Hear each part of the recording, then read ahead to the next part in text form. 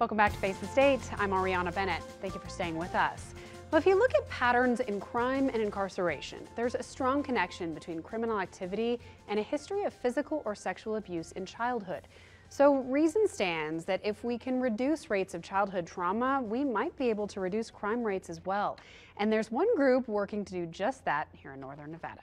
So Rebecca LeBeau with the Child Assault Prevention Project is here now to talk about all of that. Rebecca, thank you so much for your time. Thank you for having me. All right, so tell me how, so it's CAP for short? CAP, yes. Tell me how CAP got started. Well, CAP started in 1984. We're not a new agency. We've been here for a long time. And in the 80s, there was a huge boom in population. And along with that boom in population came an escalating amount of child abuse reports. And so the City of Sparks and the Child Abuse and Neglect Prevention Task Force joined forces and brought an organization out here to start our program. And the purpose was to go into the elementary schools and teach like a heads-up workshop for the kids to teach them how to deal with bullying, how to teach them to watch out for stranger dangers. At that time, there was no internet or cell phones, but we taught them how to look out for secret touches, unsafe touches, and how to deal with people that they might know, love, and trust that might try to physically or sexually abuse them. And did you find that, or do you find that this conversation that you have with kids is the first time anyone's ever had a conversation like this with them? A lot of the times that's true. We start in the second grade, and these kids are young. They're 7 years old, and it's the first time that maybe they realize that what they're feeling or what they're seeing is not okay. And so they have a lot of questions. They have a lot of interaction with us during our workshops.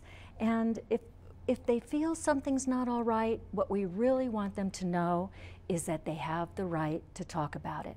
They have the right to get help for themselves, and we help them identify some of the adult helpers that can be an advocate for them. Now, I feel like it has to be a tough line to walk between making sure they have all the information they need, but not traumatizing them by teaching them too much, if that makes sense. Right. The whole idea is empowerment. We're not there to scare them. And that is a fine line. You know, you want to give them all the tools. You want to load their toolbox with everything they need to get help for themselves without scaring them. And our program isn't scary. What we find is it's more that aha moment when kids really understand what the face of abuse is, what it looks like, what bullying really is.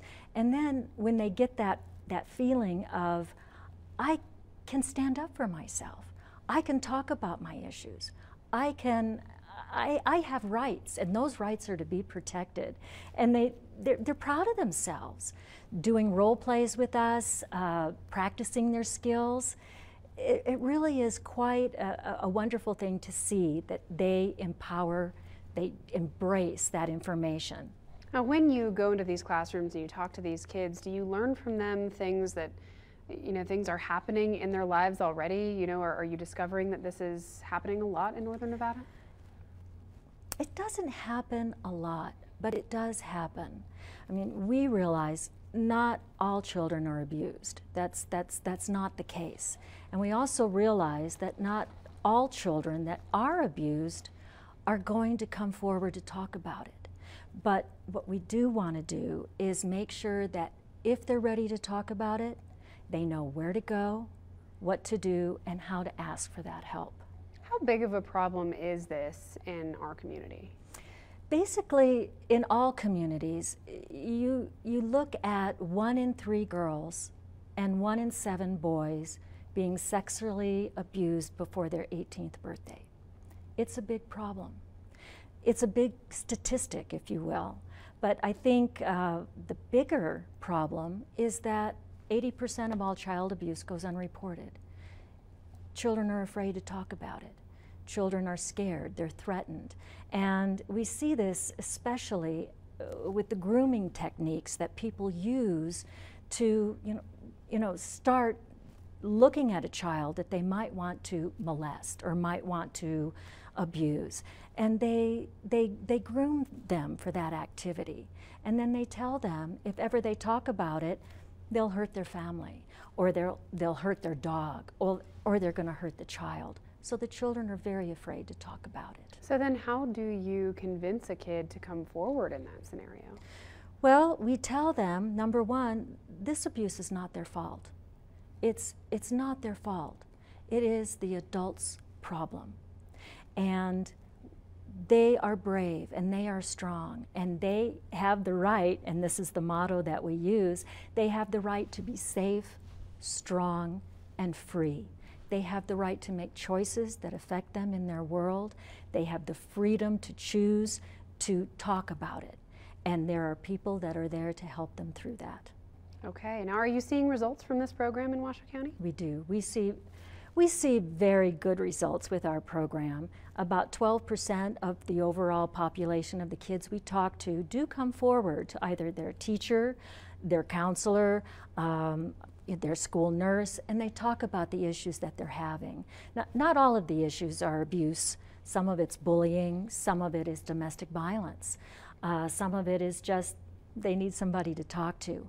But that's the seed that we want to plant. If something's not okay in their world, we want them to know whatever it is, they can talk about it, and there are people out there to listen. Yeah, now when you get to your 6th grade curriculum, it does include a fair bit about social media and bullying, right. Which I imagine is a recent-ish addition with technology. I mean, is this kind of taking over as the new issue for that age range, or is physical bullying still as much of a problem as it used to be? You know, social media is really big, and in my program we have to realize that when we started in 1984, the world was a different place. You didn't have cell phones, you didn't have email, you know, you didn't have these things. And so as the threats to children change, our program has to change to address those threats. And so we look at the 6th grade program. And when I wrote the 6th grade program, I sat on the playground with 6th graders and was shocked, scared a little bit about how mean they can be to each other. Oh, yeah. And so in order to combat that, you have to have a program that's just as powerful and just as in your face, if you will, as the kids are to each other. And when we bring these kids up to role play with us, they feel this. They feel the power of, my gosh, this bullying is horrible. This interaction on social media is really horrible. It's not nice at all. And so we're hoping by giving them that opportunity to interact with us in these situations that they feel how bad it is and maybe not go there at all. Yeah. Now, ultimately, too, you know, looking far down the line, if you're able to curb these problems and get them help early on, the hope is that they can lead productive lives, not end up committing crimes themselves. Because there are a lot of studies that show that prison populations, the huge majority of the inmates were abused either physically or sexually as kids. They were bullied. You know, it's really common that these cycles kind of perpetuate the problem. That's true, and it's like any other illness. If it goes untreated, it doesn't get better. And so reaching out to kids at a young age, having them address their issues, getting the help that they need as a youngster, well, then they have the propensity to maybe not go into that spiral, that ripple effect that abuse can cause. You know, underemployment, underachievement, risky behaviors, addiction problems, and the propensity to abuse other kids. Okay, so how are you funded, and do you need donations? Yes, we do need donations.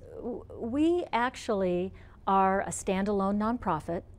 The issue is big. We go into all the elementary schools in Washoe, Story, and Lyon counties. But we do this with funding that we provide ourselves. We realize the school districts are strapped. They don't have the funding for this.